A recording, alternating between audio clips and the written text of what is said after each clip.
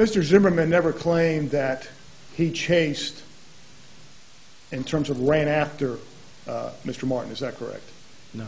But you still have, is it not true, a witness who describes someone chasing another person from the area where they ended up. In other words, from near where Mr. Martin lived to the area where the murder happened. Thank you. I went into the bathroom. I took my contacts out. I went into my sister's room, which is the back bedroom, put something down and picked something up, and just glancing, I saw something out there. I couldn't tell you if it was a man, a woman, a kid, black or white. I couldn't tell you because it was dark, and plus I didn't have my contacts on or glasses.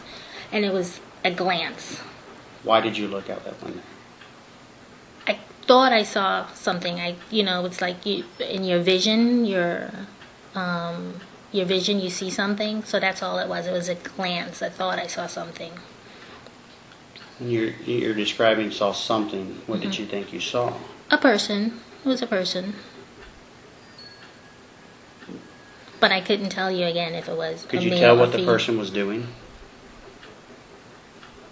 I thought it was running. I more heard it than see it. I could hear something, and that's what made me glance. The feet running. That's what I heard.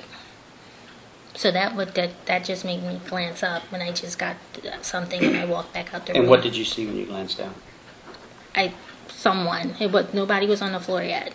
It wasn't on the floor. I just know I saw a person out there.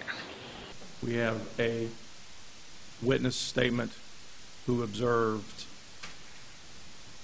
that was on the perimeter of this, who observed shadows or figures, running by her residence. Someone chasing another person. You're describing saw something. What did you think you saw? A person. It was a person. Someone chasing another person. You're describing saw something. What did you think you saw? A person. It was a person.